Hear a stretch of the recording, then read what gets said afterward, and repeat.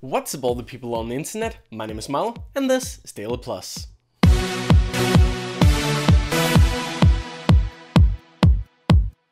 Hello everyone once again and welcome back to DailyPlus, your favorite show about everything Eurovision. Today we have a little bit of Eurovision news, a whole lot of Junior Eurovision news, and of course this week's country spotlight. So without further ado, let's get started. And we are starting with Europe's most Eurovision loving country, Sweden. The Swedish national final Melodifestivalen is arguably the biggest national final in all of Eurovision. And now we finally know who will be leading the show next year. Hasse Andersen, David Lindgren and Clara Henry will be the three hosts for Melodifestivalen in 2017. Hasse and David have both participated in the Melodifestivalen before, both reaching the final, with Clara being a green room host a couple years ago in the Melodifestivalen. And she's also a very famous YouTube blogger in Sweden, having right around 500,000 subscribers. Are you excited for next year's Melodifestivalen? The first semi-final of the 2017 Melodifestivalen will begin on the 4th of February. After failing to reach the grand final for the past 2 years, the Swedish broadcaster now wants to change things up a little bit to ensure another final placing. The Swiss broadcaster is now welcoming singers and entries to be sent in on their website. However, this year there are a couple changes. They have gotten rid of the regional selections and they've also gotten rid of the typical online selection, meaning if you want to take part in the Swiss selection this year, you have to be a Swiss resident. If you live in Switzerland and want to take part in the Swiss selection, you can do that. You can send in your entry now and you can do that up until the 24th of October. This year Switzerland was represented by Raika and her song Last of Our Kind, which sadly didn't manage to get to the grand final. We also have some sad news coming from Bosnia and Herzegovina. Unfortunately, it doesn't look like Bosnia and Herzegovina will be able to participate in next year's Eurovision in Kiev in Ukraine. The Bosnian broadcaster do not have the funding needed for the Eurovision Song Contest. And with the national broadcaster being in a bad situation financially, a participation in next year's Eurovision looks very unlikely.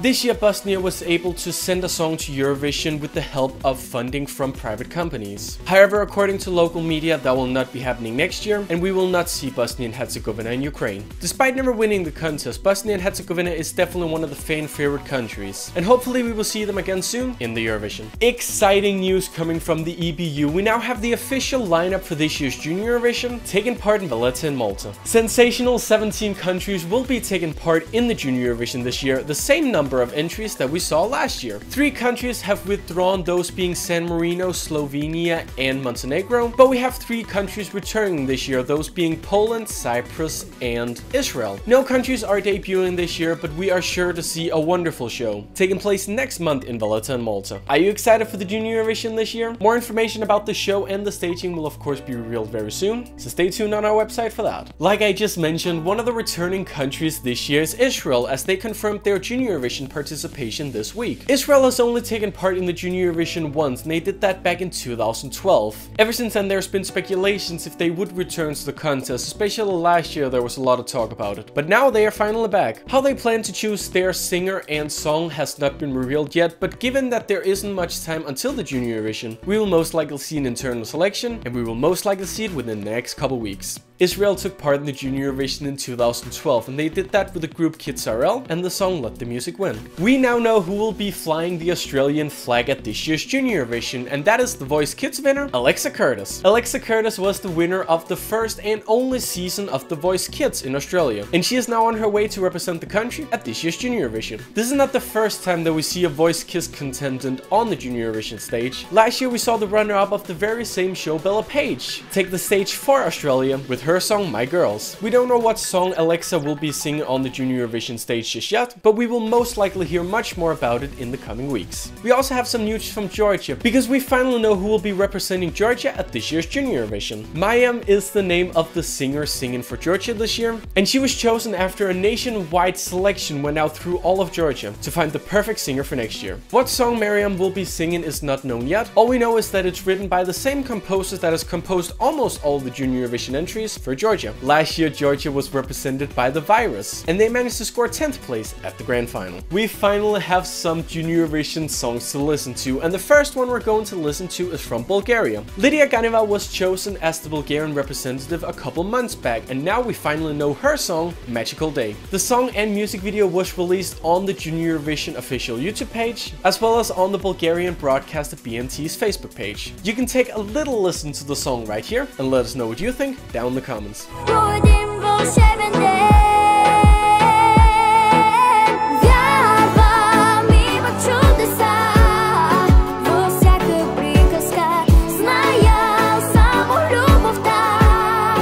last year Bulgaria hosted Junior Eurovision, and the country managed to score 9th place in the grand final. We have talked about kissing and dancing on this show before. Just last week we saw the official release of the song. Well, now we also have a music video which premiered on the Junior Song Festival YouTube page. You can take a little look at the music video right here and let us know what you think down in the comments. Hey world, get up and dance.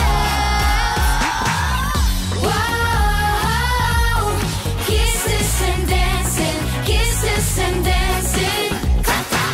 Could this be the second win for the Netherlands in the Junior Eurovision? We will find out next month. And finally, we have some exciting news for the 2014 Junior Eurovision winner, Vincenzo Cantiello. Vincenzo have been working together with the producer One Universe to create his very first album, and you can pre-order the CD right now. The CD is released through the crowdfunding website Musicriser, which means you can help support Vincenzo and the CD by pre-ordering the CD right now. If you want to hear some of the songs or pre-order the album, you can check out the link on our website esc-plus.com that gives you all the information you need about Vincenzo's album.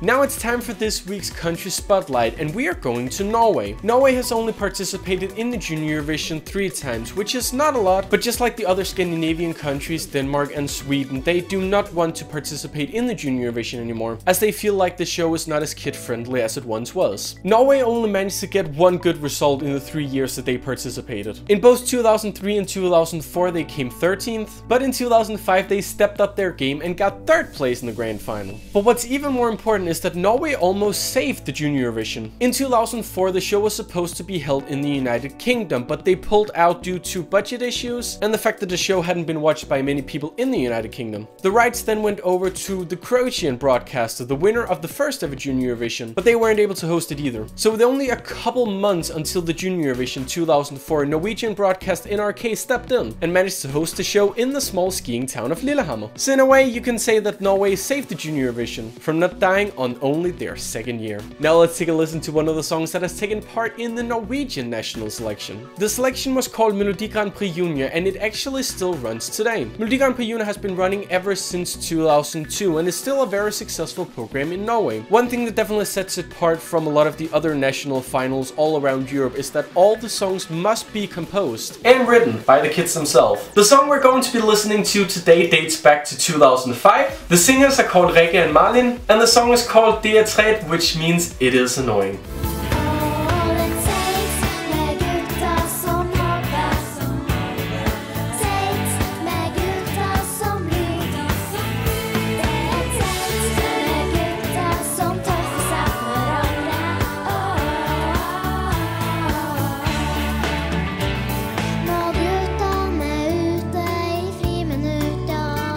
Well, there you go, that's all we have for DailyPlus this week. I hope you guys enjoyed it. If you did, remember to leave a like and a favorite, and click subscribe button to follow all the things going on right here on the ESC YouTube page. If you want all the latest Eurovision and Junior Eurovision news as soon as it comes out, then remember to check our website, esc-plus.com. We have news, we have polls, we have exclusive interviews, we have everything we need for your Eurovision fix. And if you want to keep up with what I am doing, you can check out my YouTube channel, It's Me Milo. On there you can find a bunch of vlogs, music and other sort of fun stuff, so check that out if you want. But that's all I have for today. See you next week.